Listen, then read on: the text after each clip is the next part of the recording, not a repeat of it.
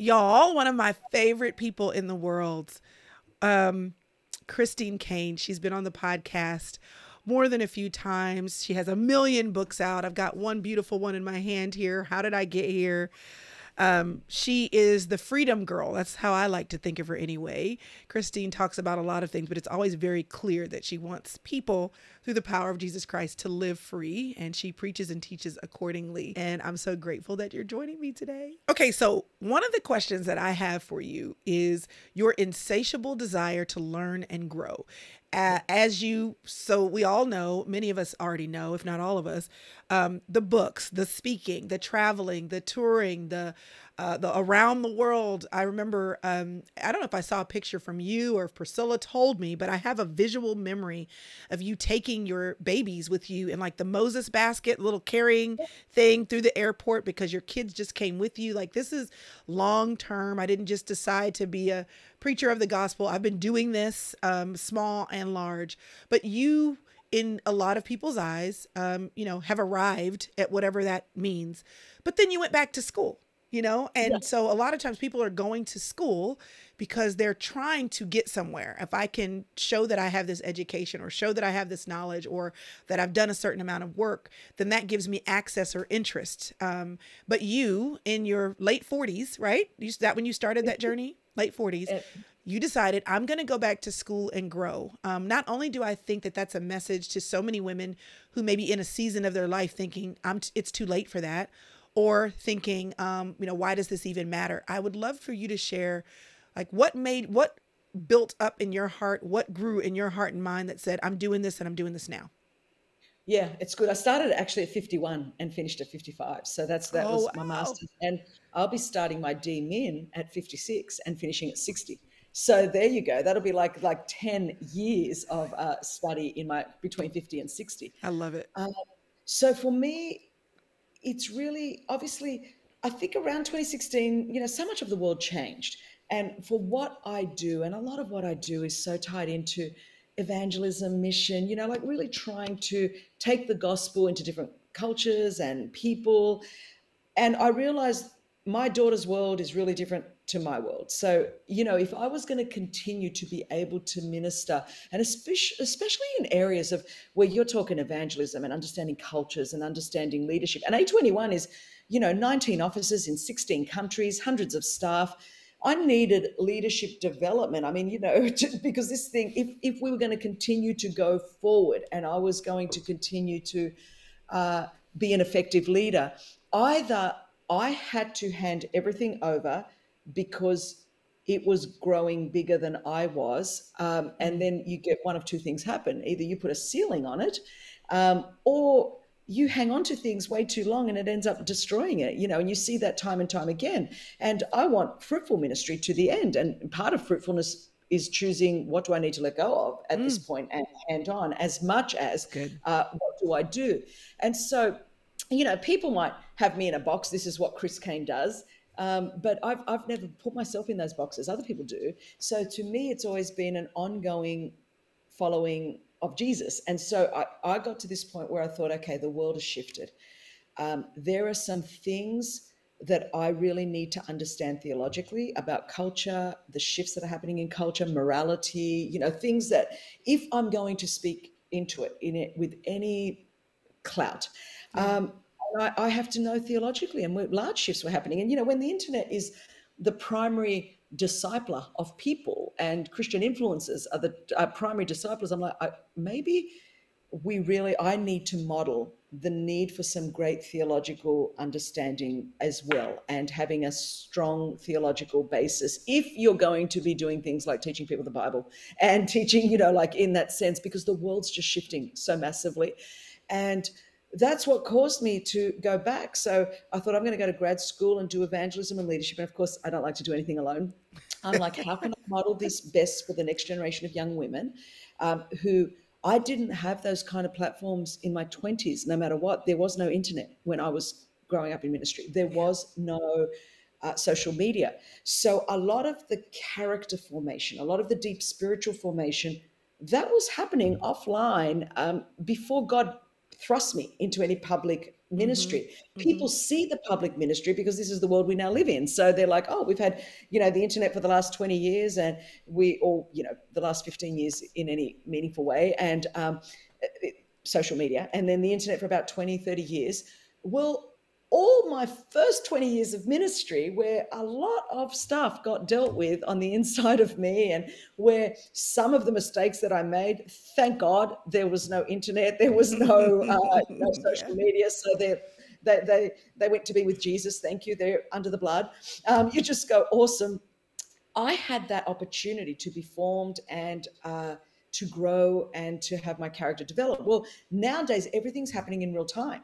And so there's Mm-hmm. nowhere where you go, if you're going to make a mistake, everybody is going to know about it. And quite likely, you're going to be cancelled very quickly. Yeah. So um, I thought one way I can help maybe young women is say, it is good to go to school if you can and if you want to and if you feel the Lord's calling you. Of course, that's not everyone's journey. I work in plenty of countries in the world. That's not even an option for a Yeah. woman. That's not Yeah. even a possibility.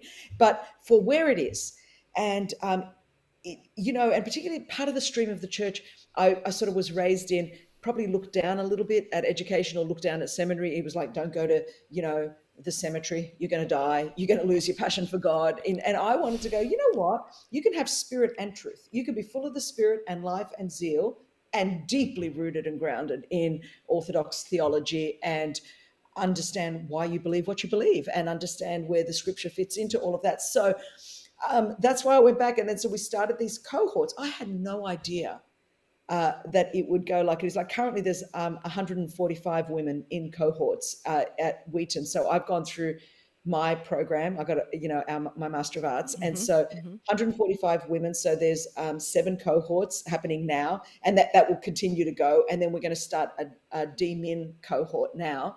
So who knows by the time I finish, how many women are going to have gone through that, and that'll be ongoing. But what it does is it validates theological education for women. It validates a learning experience that is us all doing it together. And Mm-hmm. then, so that to me is awesome. And then I've learned, because what better way to learn how to communicate to another generation than to be in a cohort with women that are half my age at times. So I'm hearing, oh, wow, these are the questions they've got. This is how they're Yeah. processing this stuff. If I was just with women that are my age in my 50s, I already know how we think. I already know how we were formed. There's nothing quite, it's an equalizer, because it's like going, I'm coming into this. Yes, I've had more experience in life, but that doesn't mean, and I might know more things about some things, but I don't know more about how your generation is thinking or processing than you do. So Yeah. therefore, I'm a student to you here. And so I think it has a great way of reminding me my job is to serve the church. Because, when you have a certain platform, when you have a certain amount of people listening to you, you can forget that your primary job is still to listen if you're going to serve, because you're so used to talking and you're so used to everyone's coming to you for advice that you go, wow, there's a lot I don't know a lot about. And so it keeps me on the edge with Jesus as well. It's so good. There's so many things. The first thing is the cohort being filled with many younger women. Did that just happen, you feel like, because generationally they had the bandwidth to do it? Was there a specific aim in the communication and the marketing for a younger generation, or it just happened that way? It just happened. I love it that we had a couple of 60 and 70-year-olds in it. I think we had a 70-year-old and we had 60s. So I wanted that. I want all the generations. I want women my age to know it's not too late. Like I started in my 50s, to go, it is not too late. God's not finished with, if you feel called, if that's part of what you feel called to do. Mm-hmm. I think with some of the younger ones, it is just the season of life they are in, perhaps access to resources, that when you're up now, definitely we've got plenty of married women with children as well. But it is a little bit more difficult. But the way we set the cohorts up, and I had to work with Wheaton to go, you're used to having cohorts with men, not women or married women with children that work full time, so it is one thing to say we want to create all these opportunities with women, but then having to frame the pipeline for how those opportunities are going to happen mean you have to rethink when we meet, how Yeah. we gather, how it goes, because it's not like a woman just can't drop 4 kids and go, here it is, on a whim. It's not, there's a lot of planning. There's a lot of involvement. And so I think by me stepping forth, modeling it and going, no, this is how we need to design this. This is when we can get away. We can do all our hours, but it has to be done like this. I know historically it was done like, well, you're going to get no women if that's the case, because that's just not going to work. So, it's one thing to say it, to write about it. Another thing to say, I am going to rearrange my life. And I think one of the best ways I can serve the body is to model this and go first. And which is the same thing with the Propel Ecclesia cohorts that we've just launched. Yes. And again, that's going to be open to much more women that don't want to go to grad school, perhaps don't have the academic prerequisites to go to grad school in that way. And yet the caliber of what's being taught is truly world class. And yet it's done in a way that women can come together and encourage one another in these cohorts over a 6-month period. It's going to be, psychological, emotional, spiritual, but tailor-made for women in ministry that are working together. So I think if I'll go first, let's work this out together.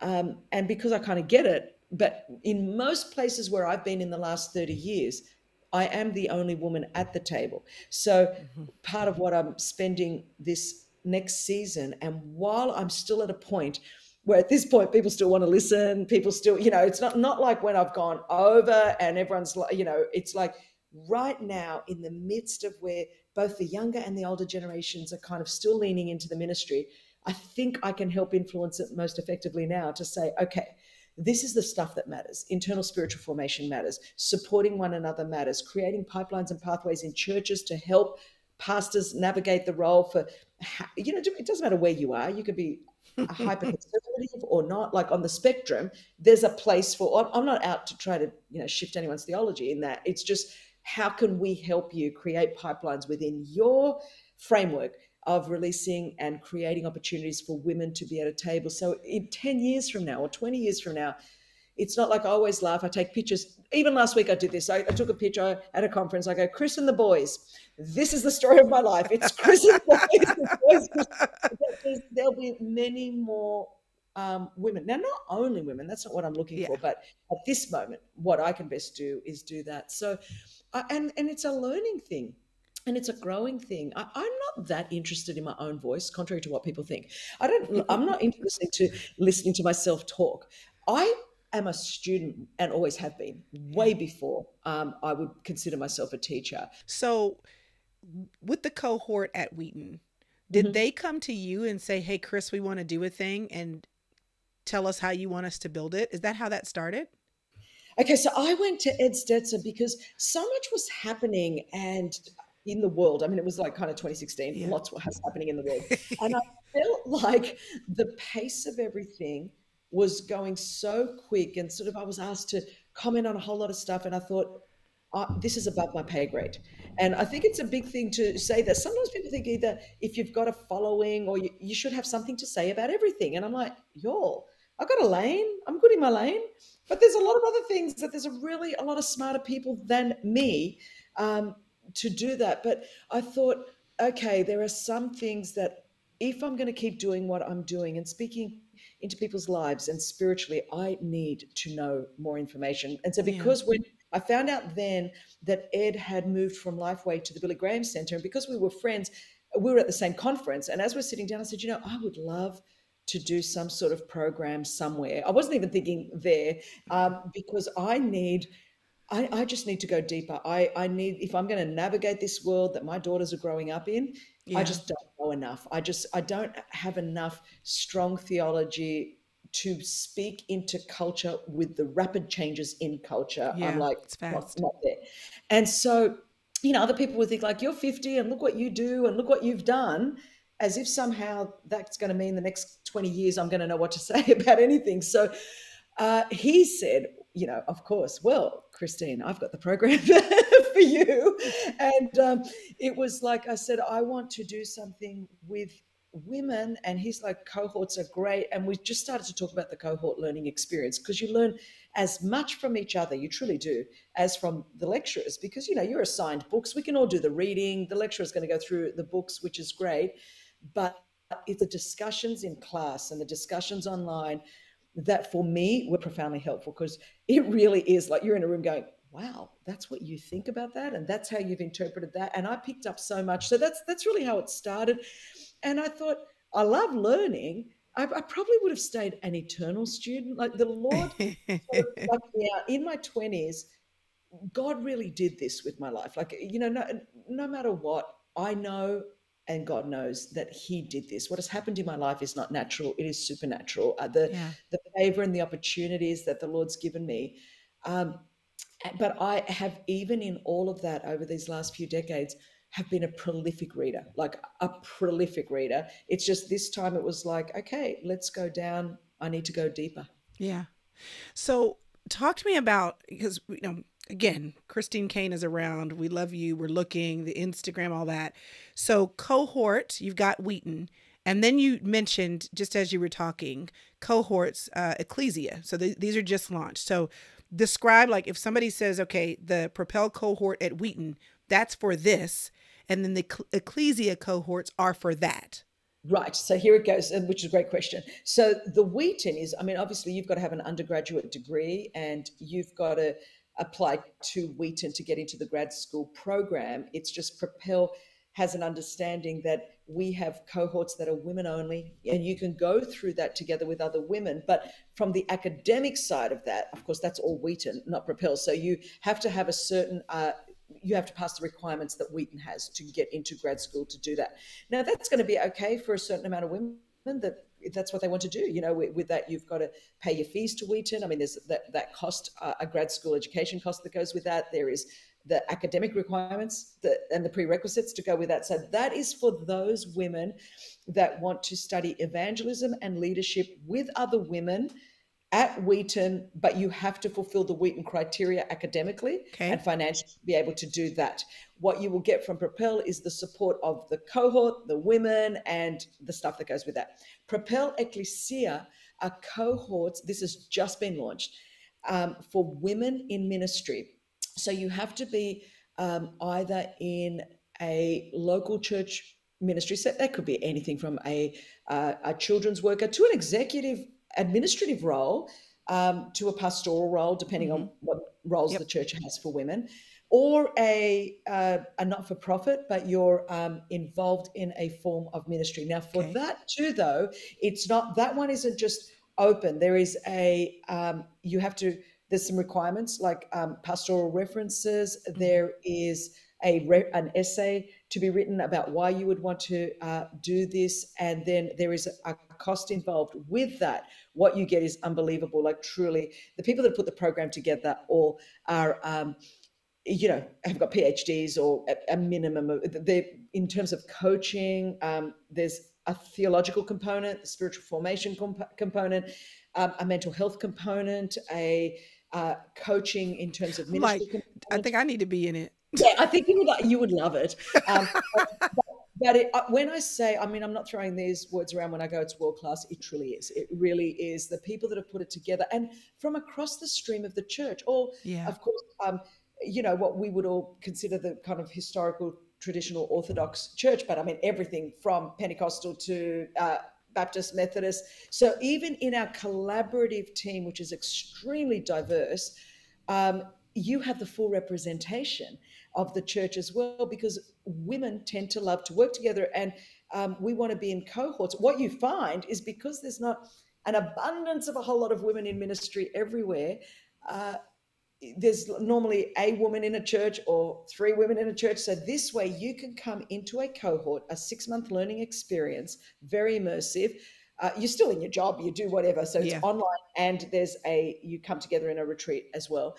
But you are going through this together, same books, same coaching, and you develop this like-minded people, but really diverse, because everyone's going to come from different churches, but they'll be at the same level of ministry. So if you're in a senior executive role here, or you're in a role here, you'll be in with a group of women that otherwise you would never have had access to do. And most of the conferences, even women working in churches that'll go to sort of church leadership or pastoral conferences, it's mostly men. I mean, of course, which is, that's awesome. Except I know what it's like, 30 Yeah. years of being that person. I'm going, Yeah. okay, I think I can create this immersive experience, get minds that are much more brilliant than me to come together and put it together. So you would know, okay, some of my friends that are from more of the conservative part of the church than I am, go, okay, this is going to be an issue for women here, here, and here. So let's cater to that. And I might have come from a bit more of a Pentecostal sort of, I'm like, okay, this is where I think we need to do. And so suddenly you got this program, and I'm like,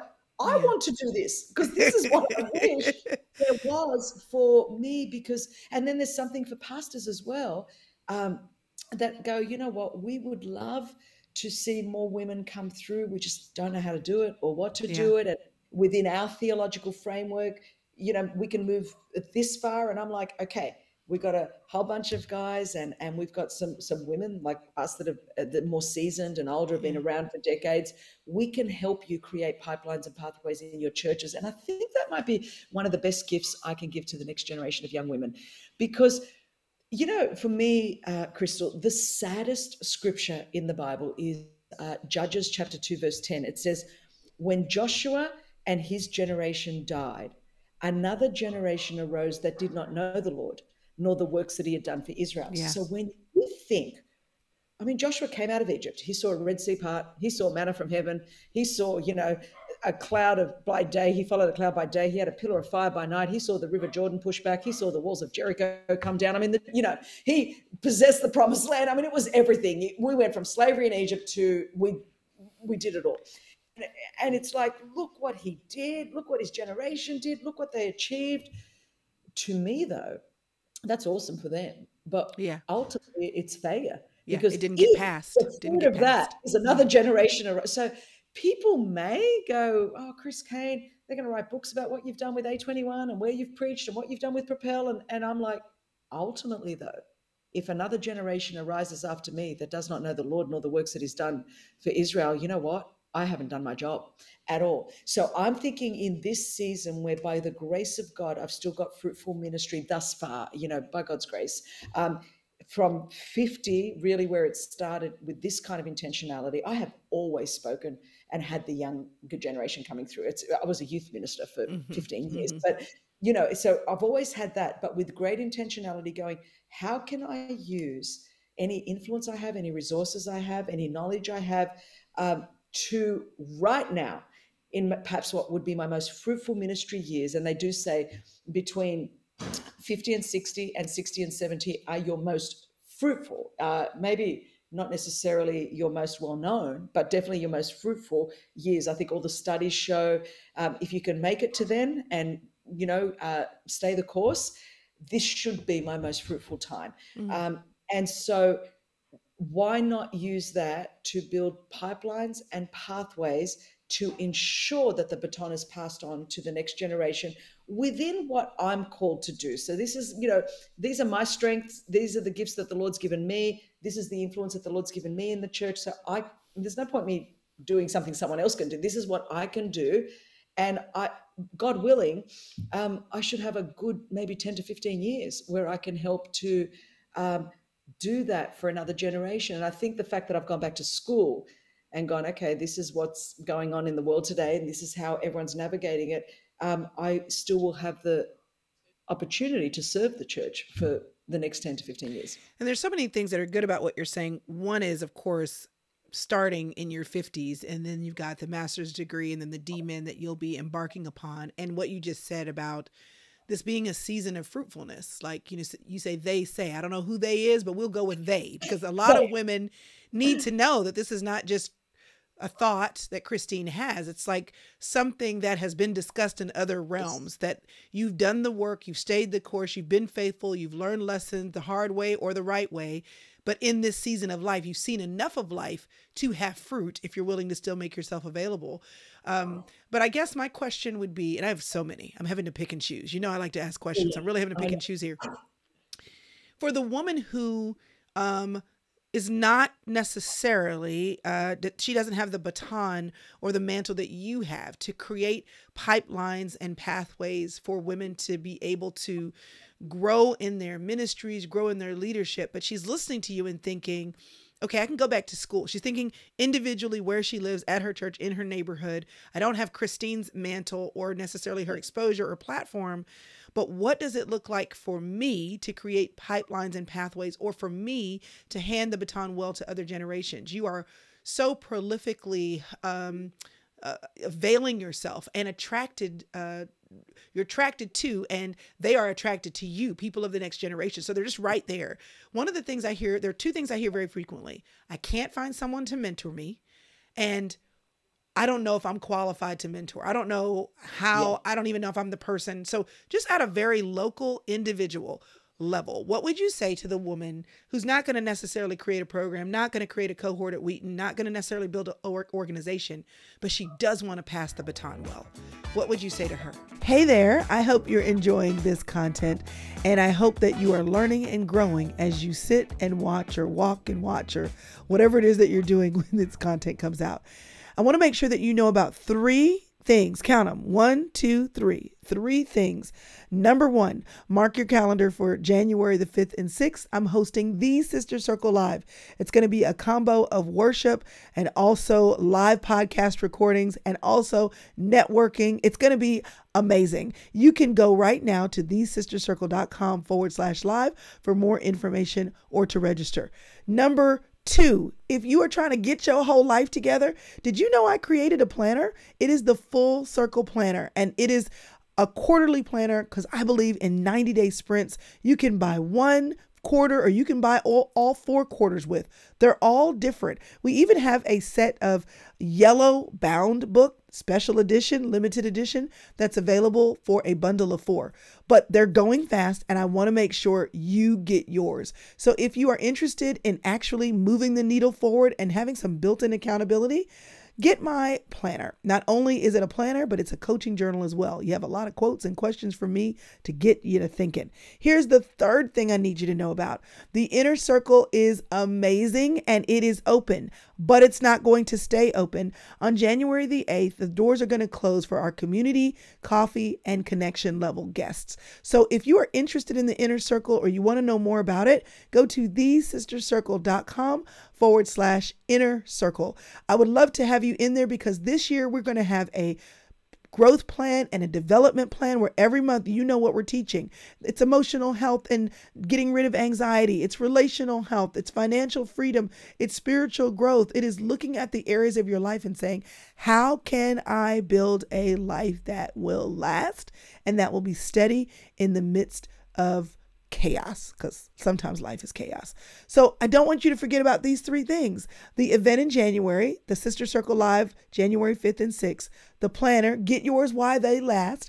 And then the third thing is the Inner Circle. If you want to be committed to growth this year, then I want to be committed to you. You can go to thesistercircle.com/inner circle for more info. Well, anyway, I didn't want to take up too much of your time, but I wanted to make sure you knew what was happening. So now that you know what is happening, as Fred Sanford would say, let's get back to our regularly scheduled programming. And I think everyone's got to look within their sphere of influence. I mean, this is what the Lord's given me, and so I'm accountable for what I've been given. But everyone has a sphere of influence. You know, if I wasn't doing this, well, I still do the other. My daughters have got friends. My house became the place they came, and you know, even now in summer, it's already. Who's going to come over? I've constantly got my daughter's girlfriends that are over with them. And I see that as my opportunity to be able to mentor them. They're sitting around our table. We're just doing what I'll drive. I will intentionally, when I'm here, be the driver. So you can listen. Oh, I've got them locked in the car. I can hear what they're saying. I can hear. So I see that as mentoring, like 100%. It's not any less than what I'm doing. It's exactly equal. It's just different. And so every woman, and she might think, well, I haven't got children. Well, you can, we've got a sphere of influence, or you could go and volunteer somewhere. Like I remember when I was single and young, I would beg the mothers in the church or people in the church to go, could you come and volunteer in the youth ministry? Could you drive kids to you? Even now, case in point, I had someone call me and she's like, she's got her son and she's away from faith, but she still wants her son to go to church. And she's like, Christine, now I travel most weekends, or I would do this personally, but it's like, I want my son to go to church. So I'm calling my friends from my church and going, this is the best missionary. You don't have to go to another country and be a missionary. All you have to do is on Sunday, leave 30 minutes earlier and go past this house, pick up this kid and drop this kid at youth. And then at the end of church, wait till he's finished talking to all of his friends and then put him in the car and drop him back to his mother. It's that simple. Can I just tell you though, Chrystal, how hard it is to get that? I mean, it breaks my heart, actually. Why? Why do you think that's I hard? don't know why people just think somehow I'm willing to inconvenience myself to fly across the world to do a missions trip, but I'm not willing to inconvenience myself for 30 minutes on a Sunday to go out of my way on a Sunday to rearrange my lunch plans with my friends from church on a Sunday so that I've got... This may be my next hobby horse that I'm about to jump on, because I feel it. I feel it coming. Yeah, it is, because it's been so difficult, and it shouldn't be difficult in the context that I'm speaking about. In the particular, I'm like, you got to be joking me that in a church this size, I can't find somebody that wants to go out of their way. And then you realize, oh my word, we have turned our own Sunday church experience into such a, this is what I do with either my family, or this is what I do, this is my routine, and I'm like, there is a person whose family's away from faith, but they're like, our kid wants to go and we want our kid to go. And I'm like, wow, if I told you that I'm doing a missions trip to come and see the work of A21 in Greece, you'd probably come. But I can't get you on Sunday to go 30 minutes out of that. So I know we just turned the conversation a bit, but so when you're saying, Chris, how can it change? It's about that simple. It's like, are you willing to drive somewhere else? Are you willing maybe if the kids' youth group at church meets on a Friday night, are you willing? Because this is what it really means in our comfortable Christian culture thing to go, I'm going to rearrange it and I'll be the one that goes, okay, I'll drive kids to youth, and 90% of the time I will feel like it's useless, and then 10% of the time I may get to speak one word, one sentence, one thing that is going to be the difference between this kid making it or not making it, staying in faith or not staying in faith. And if we really saw it like that, there's opportunities for everyone to carry the baton to the next generation. You don't have to start a cohort at Wheaton. You could just be willing to rearrange your Friday night or your Sunday morning. It's so good. That's so good. And it is simple. And the question is simply, are you willing to do what's right in front of you? And it's inconvenient, but everything, it sounds dramatic. Like you go, Chris Caine was interrupted when she was in Greece, and now there's A21. And I'm like, the degree to which, and it all sounds great because now A21 is like, wow, there's this global organization. But I had to be willing, to be interrupted, to start at Wheaton because I'm so concerned about the next generation. I had to be interrupted to start these cohorts and go, I'm just not going to continue doing things that I've always done, going here, speaking here, running here. I'm going to dig deep for a minute to dig a well for the next generation. I'm interrupted. Every time I get to this stage where you go, you're at 50 now, you could cruise here, or you're approaching 60, you could do this. It's like the Lord giving an invitation. Are you willing to be interrupted yet again? Because I've got a whole lot more for you. And the degree, I truly believe, the degree to which you're willing to be interrupted is the degree to which God will use you. It's got zero to do with your gift and talent and ability. It's the degree to which you're willing to be interrupted. And most of us Christians are not willing to be interrupted. We would rather watch The Gilded Edge and binge watch the whole series than volunteer in the nursery. And basically, I'm sorry to be so blunt, but really no. I just want you to know,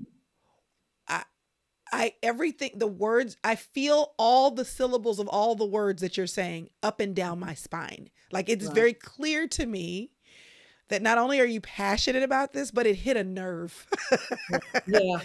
for you. And my hope is that it's hitting a nerve for someone that's listening. I feel like the whole weight of the podcast just ended at that one point. Are you willing? Because the great things that you don't even know to aim for are on the other side. Great in your eyes or in someone else's eyes, but great in the kingdom, they're on the other side of you being willing to be interrupted by the thing you think is just bothersome. It actually is Absolutely. God knocking on the door saying, I'm trying to use you in your spirit of influence to move a generation, and you won't stop your plans to do what I'm And asking you to do. if you had heard me, if you were talking to me at 23 years old, when nobody knew me, there's no internet, there's no, in the back of the suburbs of Sydney, Australia, um, as I was driving kids to youth group, and my friends then, were like, what are you doing? Like, why are you not out with us our youth was on Saturday night, and I was serving, driving kids to discipleship group on Wednesday, and people would think, why? And then on Thursday night, I was doing like youth outreach in the park with at-risk kids. Well, today everyone goes, well, wow, look what the Lord's done. And now you're running a global anti-trafficking, and then you were working with at-risk kids then. Well, I had to be totally interrupted. I wasn't doing what 23-year-olds were doing. I wasn't out with all my friends being out. Yeah. I felt left out and awkward then. Mm. And in a large degree, I still do now, because just when I'm at a place where I could be like partying with everyone and it's so funny how people would perceive it externally because of social media, I'm sure, but I'm like not in any clique because I'm out.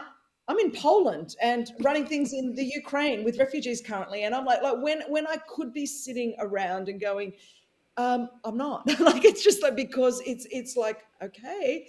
And there is a sense, I'm not talking about striving, but just being obedient to the Lord. I rest, I take Sabbath. I'm very serious. I mean, you all know, a hike, I make sure that I do that, but I've got to stay willing to be interrupted. Let me just sort of throw that in a little bit more. I talked about Joshua, but then even Caleb.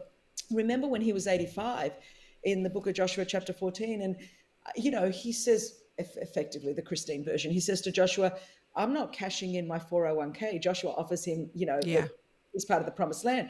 He says at 85 years old, he says to Joshua, I'm as young now, and meaning strong in that sense spiritually, as I was then. The Lord's been very gracious. And of course, look what God had done for him. He says, but Moses promised me Hebron, and now give me this mountain that's my inheritance. And in that whole chapter, there were certain giants there that the children of Israel had not yet conquered, had not taken out. But only a Caleb could take them out. Only an 85-year-old seasoned saint could take them out. Yeah. Not the awesome millennials and awesome Gen Z, but they did not have the spiritual weight to take this out. So there are some giants that only I can take out after 30 odd years of following Jesus. And there are some giants that are, if I can go to the end and be faithful, I could take these giants out so that the generation after me doesn't have to contend with, they'll have their own giants, but they won't have to contend with those giants. I think your father is to me such a role model that just unflinching week in and week out. I mean, I listen to him, I watch him, I listen to the wisdom come out, going through pain and suffering and trials, but just decade after decade after decade. And you kind of go, how on earth? Well, I'll tell you, when you were just talking, I was thinking about him because I was thinking, I sit there sometimes on a Sunday morning and I would never ask him to change anything that he says or the way that he says it. However, I'm sitting there sometimes on the front row, Christine, and he'll say something. I'll be like, ooh, like, I hope you don't get dinged for that one. And the thing is, he doesn't care. He does not care. And he has nothing to lose. And there is something about, like you said, swinging that bat decade after decade after decade. Not only do you have that spiritual weight and authority, you have a lack of fear because of all the things that you lived with. When I think, and not to be negative, but I do see, even in myself sometimes, I see the care that we are taking because of social media, so that what we say and how we say it, and of course there's a way to, there's a where and a when to be appropriate.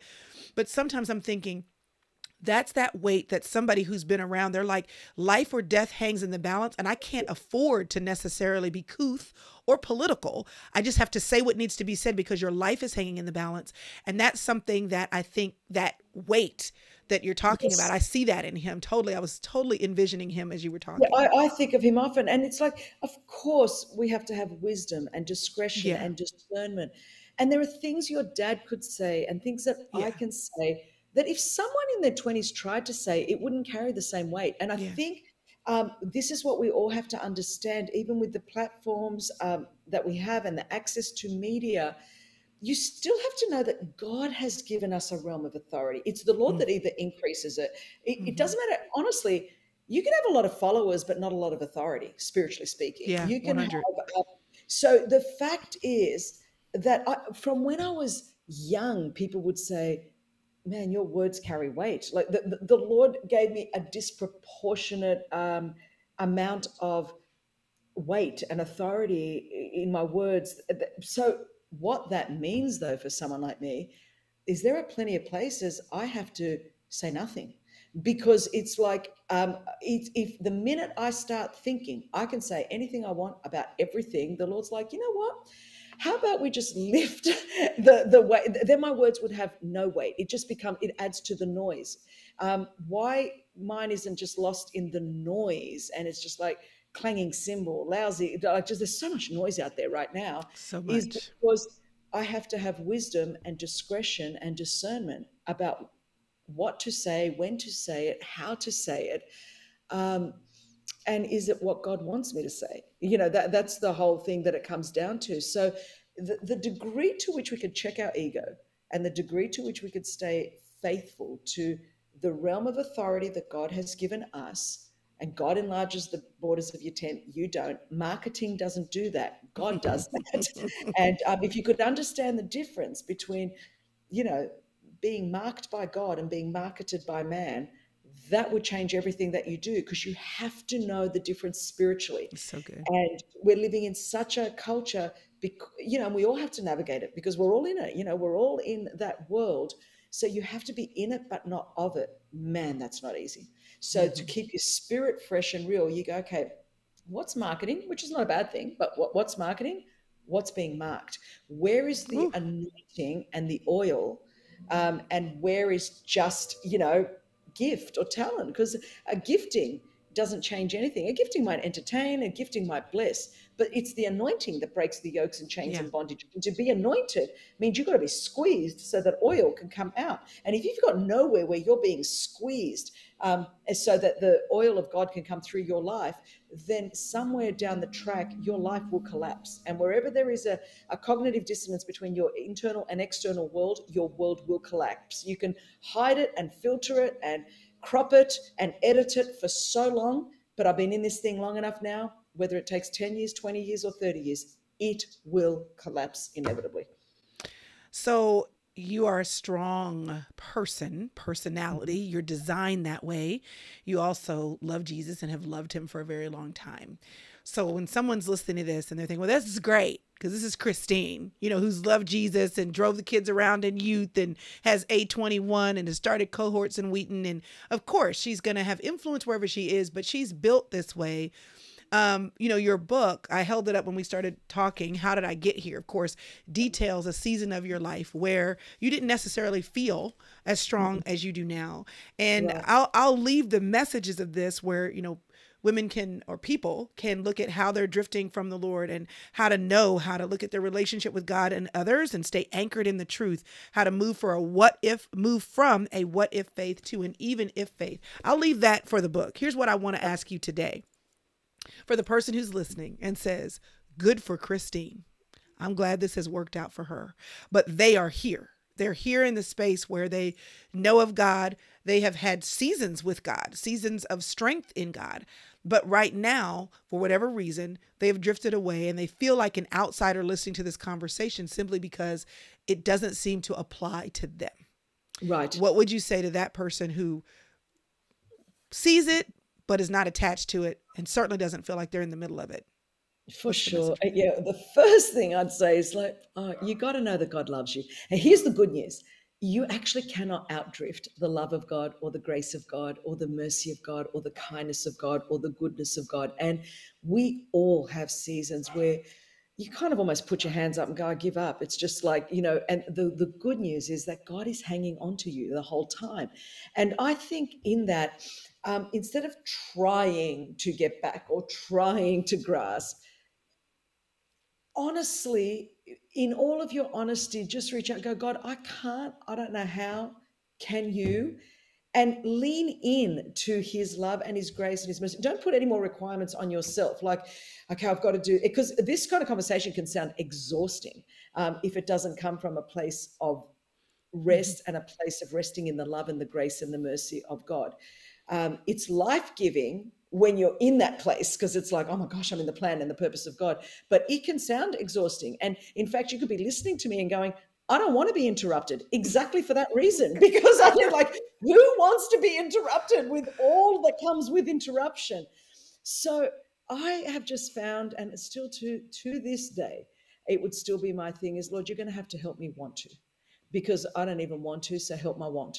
And I would still pray that fairly regularly about different things in my life, where the one thing I don't do is pretend with God. So, and I can be like upfront, like honestly, and especially, here's the worst, one of the bad things about getting older is you really understand the cost. So, Jesus says, don't do anything without counting the cost. I'm like, oh my gosh, this cost is going to be massive. I'd rather go sit on Santorini and watch the sunset. And so I literally have to say to the Lord, which is what I'm trying to tell someone to say if you're feeling drifting, is like, okay, help me to want to. A little bit like the dude that was like, help my unbelief. I really want to believe. Help me to believe. I can't see it because I'm really enjoying binge watching The Gilded Edge right now. It's working for me. So, it's like, some people felt guilt and tingles down their spine, but a whole lot of others are like, you know what, I'm good. And so I'm like, it starts with asking God, I want to. I mean, you just got to call it what it is. And at every point, it's like, okay, God, you're going to have to help me. I love that. And I love you. And I'm so grateful for your unashamed boldness. And it doesn't matter what you're talking about, really. I mean, you bring that to the conversations that you're having about Jesus when you're preaching about the gospel, but you bring that to everything. That's why A21 is here. That's why the cohort is here. But even in that, the boldness that you say to the person who's listening that goes, how does any of this apply to me? Just say, listen, just tell him you don't want to and ask him to help you want to. Like, the boldness and simplicity, even in that statement, is still an echo of who you are. So thank you so much for joining me. I'm glad we were able to make this work. We know we tried another day and it didn't. And even today we had an interruption, but I think this is because it was a conversation we needed to have. So thank you so much. Well, thank you. I love you with all my heart.